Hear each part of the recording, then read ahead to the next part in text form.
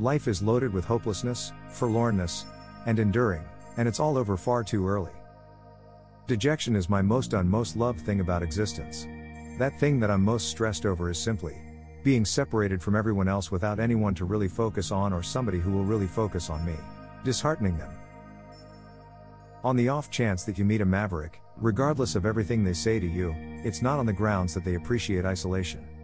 This is on the grounds that they have attempted to mix into the world previously, and individuals keep on. The absolute most horrible neediness is depression and the sensation of being disliked. The time you feel forlorn is the time you most should be without anyone else. Life's cruelest incongruity. Indeed, there is satisfaction, and friendship, however the depression of the spirit in its horrifying hesitance is terrible and overwhelming.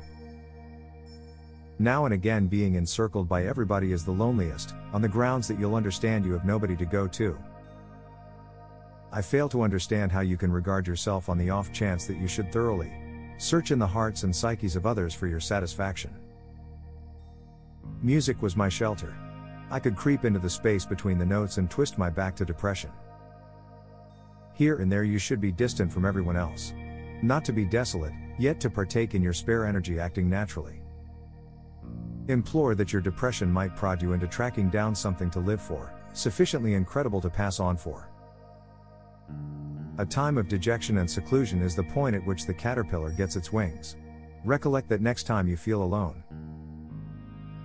In some cases you really want to enjoy some time off from everybody and invest energy alone to encounter, appreciate, and love yourself. Some time or another you will be isolated, so you really want to sort out some way to deal with yourself. Individuals believe I'm odd, so I know how it feels to appear as something else, and I know how forlorn that can be.